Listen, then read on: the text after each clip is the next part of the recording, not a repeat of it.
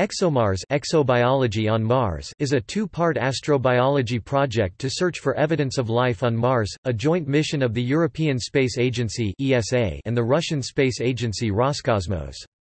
The first part, launched in 2016, placed a trace gas research and communication satellite into Mars orbit and released a stationary experimental lander which crashed.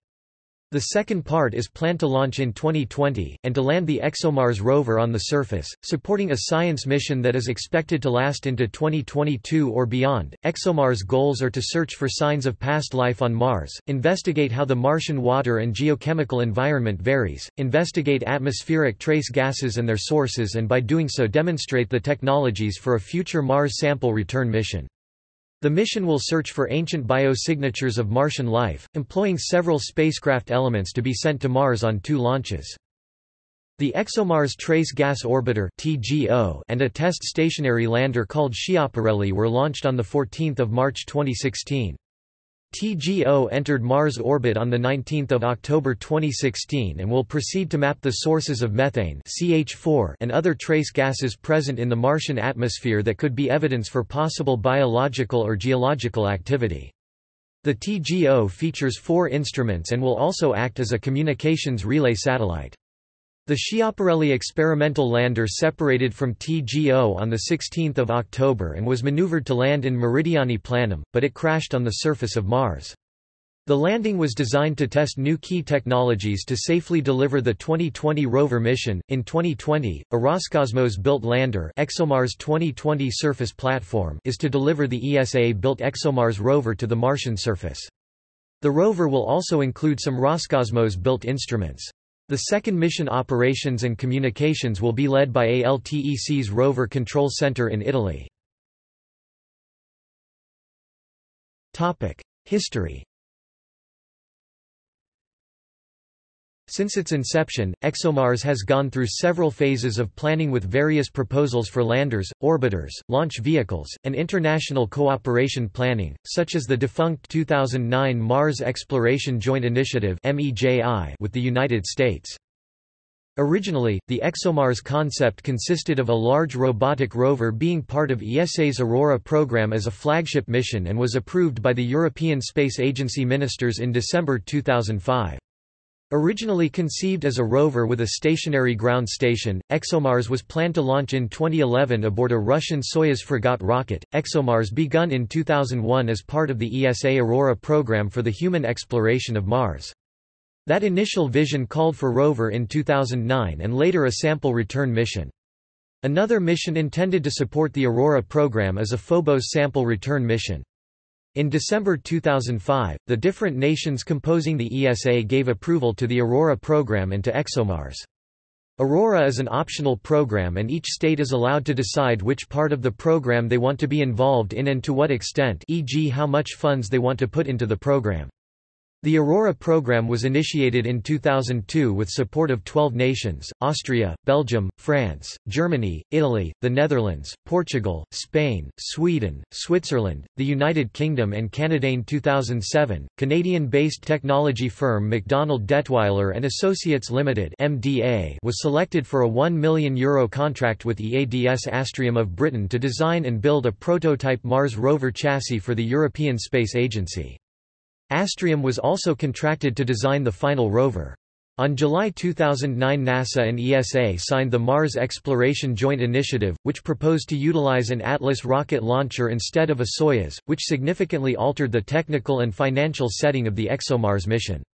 On 19 June, when the rover was still planned to piggyback the Mars Trace Gas Orbiter, it was reported that a prospective agreement would require that ExoMars lose enough weight to fit aboard the Atlas launch vehicle with a NASA orbiter. Then the mission was combined with other projects to a multi-spacecraft mission divided over 2 Atlas V launches. The ExoMars Trace Gas Orbiter (TGO) was merged into the project, piggybacking a stationary meteorological lander slated for launch in January 2016. It was also proposed to include a second rover, the MAX-C. In August 2009 it was announced that the Russian Federal Space Agency, now Roscosmos, and ESA had signed a contract that included cooperation on 2 Mars exploration projects, Russia's Phobos Grunt project and ESA's ExoMars. Specifically, ESA secured a Russian Proton rocket as a backup launcher for the ExoMars rover, which would include Russian-made parts. On 17 December 2009, the ESA governments gave their final approval to a two-part Mars exploration mission to be conducted with NASA, confirming their commitment to spend €850 million ($1.23 billion) on missions in 2016 and 2018. In April 2011, because of a budgeting crisis, a proposal was announced to cancel the accompanying MAX-C rover, and fly only one rover in 2018 that would be larger than either of the vehicles in the paired concept. One suggestion was that the new vehicle would be built in Europe and carry a mix of European and US instruments. NASA would provide the rocket to deliver it to Mars and provide the Sky Crane landing system. Despite the proposed reorganization, the goals of the 2018 mission opportunity would have stayed broadly the same. Under the FY 2013 budget President Obama released on 13 February 2012, NASA terminated its participation in ExoMars due to budgetary cuts in order to pay for the cost overruns of the James Webb Space Telescope. With NASA's funding for this project completely cancelled, most of these plans had to be restructured. On 14 March 2013, representatives of the ESA and the Russian Space Agency Roscosmos signed a deal in which Russia became a full partner. Roscosmos will supply both missions with Proton launch vehicles with BRIS-M upper stages and launch services, as well as an additional entry, descent and landing module for the rover mission in 2018. Under the agreement, Roscosmos was granted three asking conditions. Roscosmos will contribute 2 Proton launch vehicles as payment for the partnership. The trace gas orbiter payload shall include 2 Russian instruments that were originally developed for Phobos Grunt. All scientific results must be intellectual property of the European Space Agency and the Russian Academy of Sciences, i.e. Roscosmos will have full access to research data. ESA had originally cost-capped the ExoMars projects at €1 billion, $1.3 billion United States dollars, but the withdrawal of the US Space Agency (NASA) and the consequent reorganization of the ventures will probably add several hundred million euros to the sum so far raised. So on March 2012, member states instructed the agency's executive to look at how this shortfall could be made up. One possibility is that other science activities within ESA may have to step back to make ExoMars a priority. On September 2012 it was announced that new ESA members, Poland and Romania, will be contributing up to €70 million to the ExoMars mission. ESA has not ruled out a possible partial return of NASA to the 2018 portion of ExoMars, albeit in a relatively minor role. Russia's financing of ExoMars could be partially covered by insurance payments of 1.2 billion rubles $40.7 million USD for the loss of Phobos Grunt, and reassigning funds for a possible coordination between the MarsNet and ExoMars projects. On 25 January 2013, Roscosmos fully funded the development of the scientific instruments to be flown on the first launch, the Trace Gas Orbiter (TGO). As of March 2014, the lead builder of the ExoMars rover, the British division of Airbus Defence and Space, had started procuring critical components, but the 2018 rover mission was still short by more than €100 million, or $138 million. The wheels and suspension system are paid by the Canadian Space Agency and are being manufactured by MDA Corporation in Canada. Status. In January 2016 it was announced that the financial situation of the 2018 mission might require a 2-year delay. Italy is the largest contributor to ExoMars, and the UK is the mission's second largest financial backer. The rover was scheduled to launch in 2018 and land on Mars in early 2019, but in May 2016 ESA announced that the launch would occur in 2020 due to delays in European and Russian industrial activities and deliveries of the scientific payload. 2016 first spacecraft launch. The spacecraft containing ExoMars Trace Gas Orbiter (TGO) and Schiaparelli launched on 14 March 2016. Livestream began at 8:30 Greenwich Mean Time, 3:30 a.m. Eastern Daylight Saving Time. 4 rocket burns occurred in the following 10 hours before the descent module and orbiter were released. Signal from the orbiter was successfully received at 21:29 Greenwich Mean Time of the same day, which confirmed that the launch was fully successful and the spacecraft is on its way to Mars. Shortly after separation from the probes, the BRIS-M upper booster stage possibly exploded a few kilometers away, however apparently without damaging the orbiter or lander. The spacecraft, which housed the Trace Gas Orbiter and the Schiaparelli lander, took its nominal orbit towards Mars and was seemingly in working order. Over the next 2 weeks, controllers continued to check and commission its systems, including the power, communications, star trackers, and guidance and navigation system. Mission objectives.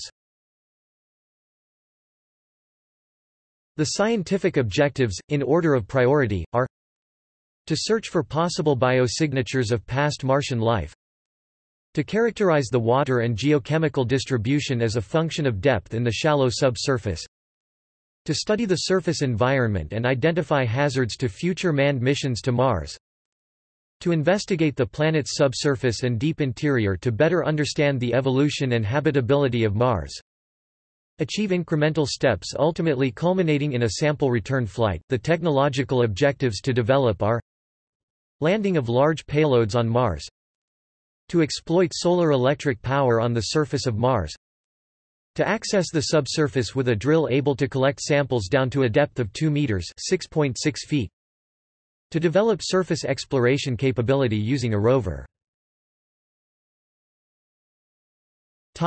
Mission profile. ExoMars is a joint program of the European Space Agency (ESA) and the Russian space agency Roscosmos. According to current plans, the ExoMars project will comprise 4 spacecraft, 2 stationary landers, 1 orbiter and 1 rover. All mission elements will be sent in 2 launches using 2 heavy-lift Proton rockets. The 2 landing modules and the rover will be sterilized in order not to contaminate the planet with Earth life forms.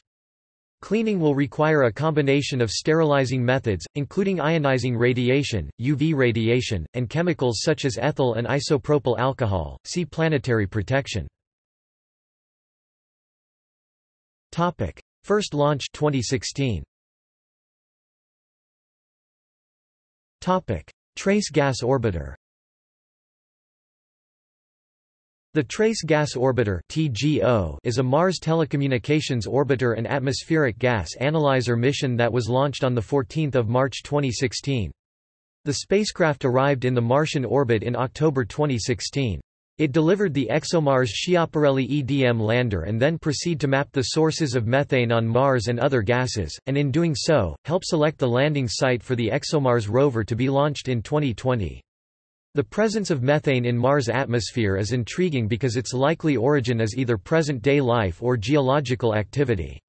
Upon the arrival of the rover in 2021, the orbiter would be transferred into a lower orbit where it would be able to perform analytical science activities as well as provide the Schiaparelli EDM lander and ExoMars rover with telecommunication relay. NASA provided an Electra telecommunications relay and navigation instrument to ensure communications between probes and rovers on the surface of Mars and controllers on Earth. The TGO would continue serving as a telecommunication relay satellite for future landed missions until 2022. Schiaparelli EDM lander. The Entry, Descent and Landing Demonstrator Module (EDM) called Schiaparelli, was intended to provide the European Space Agency (ESA) and Russia's Roscosmos with the technology for landing on the surface of Mars.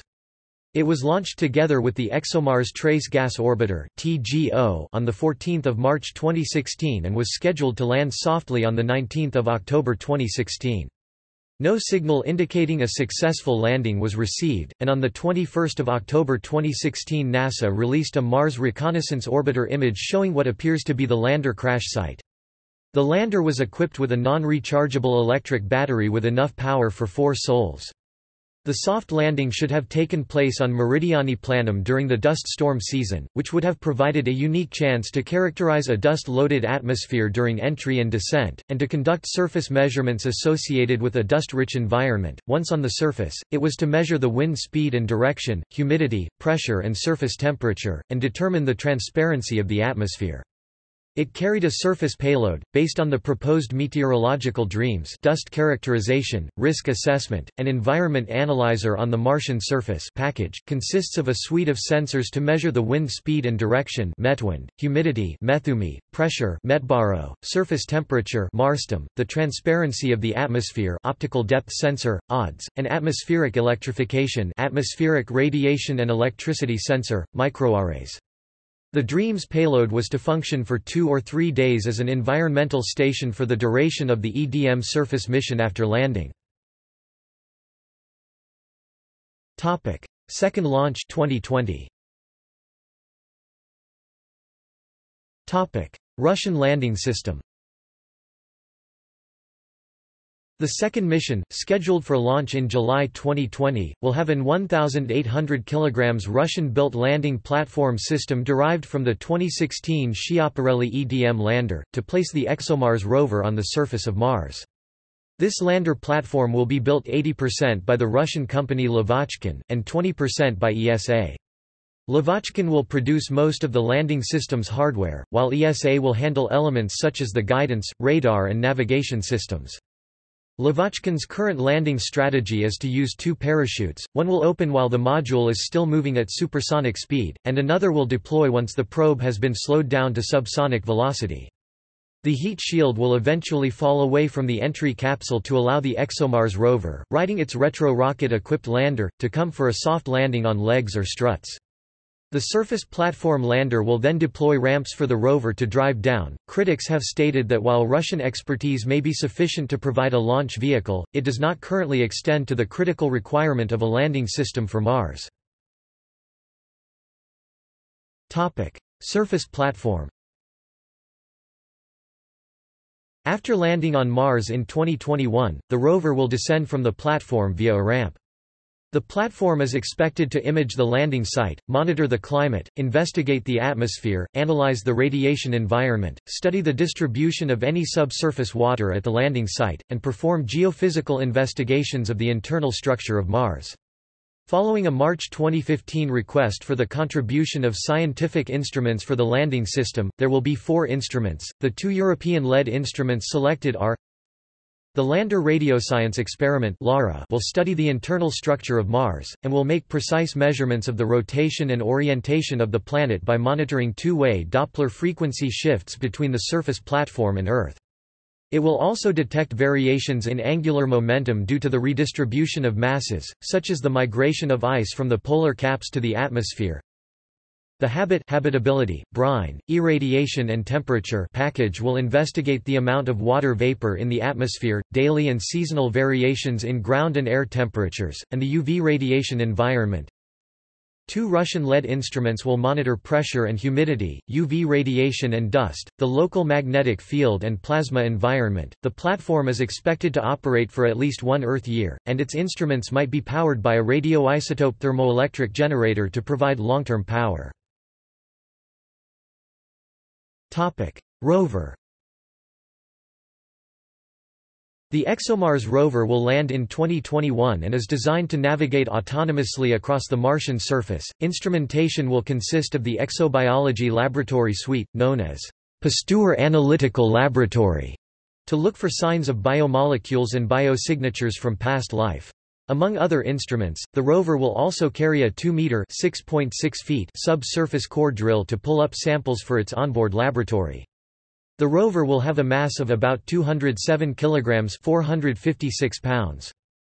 The ExoMars rover includes the Pasteur instrument suite, including the Mars Organic Molecule Analyzer (MOMA), Micromega-IR, and the Raman Laser Spectrometer (RLS).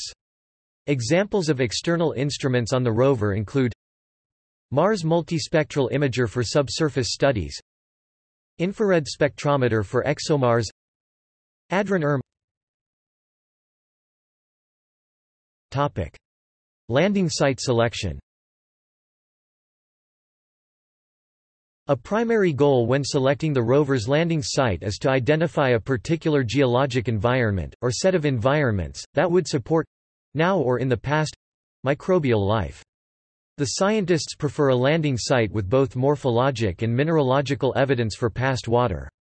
Furthermore, a site with spectra indicating multiple hydrated minerals such as clay minerals is preferred, but it will come down to a balance between engineering constraints and scientific goals. Engineering constraints call for a flat landing site in a latitude band straddling the equator that is only 30 degrees latitude from top to bottom because the rover is solar powered and will need best sunlight exposure. The landing module carrying the rover will have a landing ellipse that measures about 105 km by 15 km. Scientific requirements include landing in an area with 3.6 billion years old sedimentary rocks that are a record of the past wet habitable environment. The year before launch, the European Space Agency will make the final decision. By March 2014, the long list was following additional review by an ESA-appointed panel. 4 sites, all of which are located relatively near the equator, were formally recommended in October 2014 for further detailed analysis. On 21 October 2015, Oxia Planum was reported to be the preferred landing site for the ExoMars rover. The delay of the rover mission to 2020 from 2018 meant that Oxia Planum was no longer the only favorable landing site due to changes in the possible landing ellipse. Both Maorth Vallis and Aram Dorsum, surviving candidates from the previous selection, could be reconsidered. ESA convened further workshops to re-evaluate the 3 remaining options and in March 2017 selected 2 sites to study in detail. The final selection is scheduled to occur approximately a year before launch. See also References External links Official website ExoMars Space Research Institute of Russian Academy of Science site ESA main website Raman-Lib spectrometer for ExoMars Combined Raman-Lib spectrometer for ExoMars The ExoMars project at Russian spaceweb.com Arrival at Mars NYT, 16 October 2016 Animated video of ExoMars